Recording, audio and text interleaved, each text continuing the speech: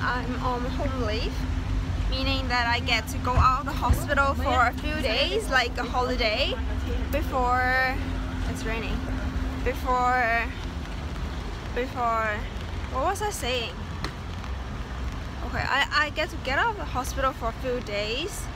Then I have to come back for my doctor to review. So it's like a holiday. So they call it home leave. And if you get out only for the day, it's called day leave, and at night you need to go back to the hospital. So yeah, I'm out, and this is the hospital building. There's no emergency room for this one, so basically all the patients that come in come from another hospital. It's so noisy. So I will talk to you guys more about my experience in there.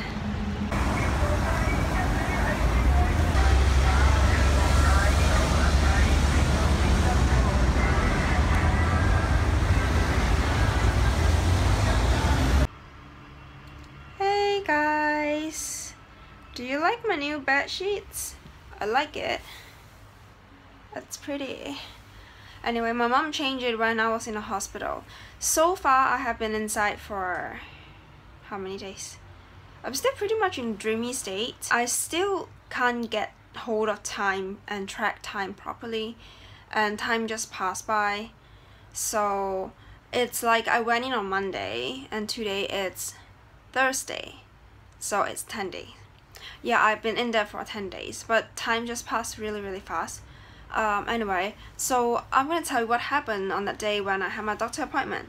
I went there. My doctor knew that I'm in a pretty bad state because I'm supposed to go in on the Chinese New Year, which I have a video on it. You can check it out. It's called like meltdown on first day of Chinese New Year, something like that. And then I dragged it out to Thailand, which was kind of manageable, luckily. So then I went on further to, so then that week my doctor has a meeting, so she canceled the appointment. And then I finally got to meet her last week. By that time I was in a very bad state. I just couldn't concentrate at all. I couldn't really verbalize much. I was still communicating with my counselor and all that, but they all want me to go inpatient because I was like in a very much out of control state, although you don't really see on the video. She gave me two choices. The first one is that I stay out because if I can cope fine with all the hallucination and all the psychosis and the dissociation, and I can still function well, she wouldn't force me inpatient. She's not going to force me inpatient at all, because she doesn't want to sanction me under the law to get a judge to put me inpatient for 21 days. So the second choice was that I go in voluntarily. Yeah, the first one comes with another condition, is that she will not write any more letter to the school for reduction of course load, like the number of units that I study in one semester, or for any accommodation because of my condition to the school or anywhere. So pretty much it wasn't a choice. That her not writing it means I'm not able to go on and study, because I am probably going to extend another year with the original plan, which means I will need her to write another letter. So obviously it's not a choice, although it looks like a choice. The second choice is basically not going inpatient and just give up my study. So I went in, and I still have that strong delusion of my brain being cut up. And then I cried there. And she said, I'll see you the next day. And right there at the outpatient clinic, they have the ambulance to take me to another hospital, because the outpatient clinic is in a hospital that does not have a psychiatric ward.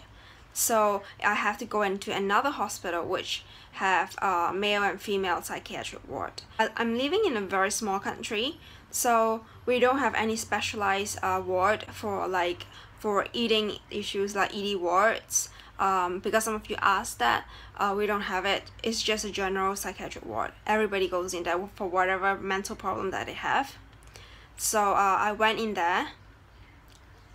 Basically before I went there, I was just lying on the floor, half lying on the floor, because there was sofa, but it was a waiting room. I need to wait for the ambulance to come, and I was half lying on the floor. And when they came, I didn't want to go up. So the nurse suggested get a wheelchair, and they brought in a bed, and reluctantly I got into the bed, and then I was like very much in a dreamy and zoned out state. I would just stare and everything would just go past me, and I don't know what's happening and all that. So I don't get things in very much details.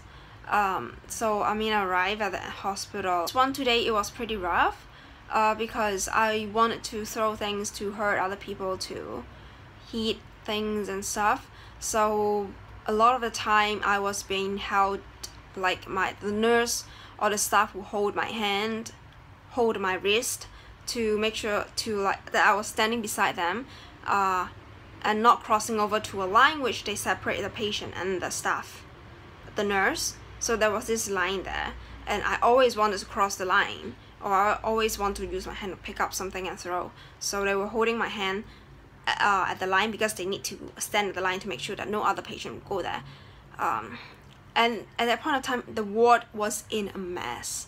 There were people crying, and like people, some of them were talking loudly, some of them were like acting strangely. It's not something that is new to me. I have been to the ward for this is the 28th time. I was restrained on the first 5 days, and another one alternate on the 7th day, because at night I would just climb on the beds and get this, pull the curtain, or like I don't know, I don't really remember what I was doing, but I was restrained. And I either take a PRN, I would have PRN med, which is Ativan, or it would be an injection of Ativan. So that's how time passed. And then it was only the last 2 days that I could function a little bit better, and I could respond a lot better. But I was just really zoned out like a zombie. So the last 2 days it was a little bit better, and I could pick up a book and read the book. I'm almost through the book, so I guess I'll probably do a book review on it. It's a pretty interesting book.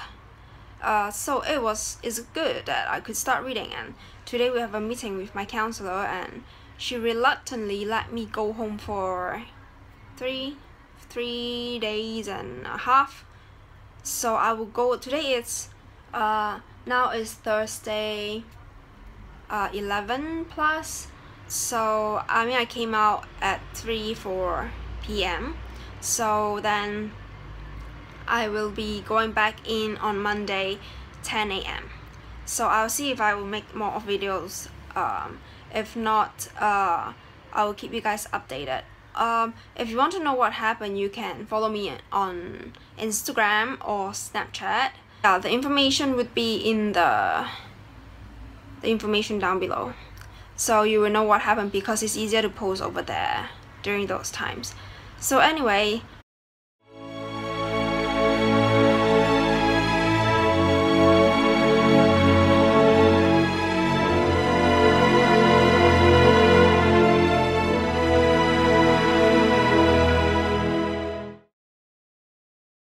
thanks you for watching, and I hope that you subscribe, you like my video, give it a thumbs up. So see you guys, and bye.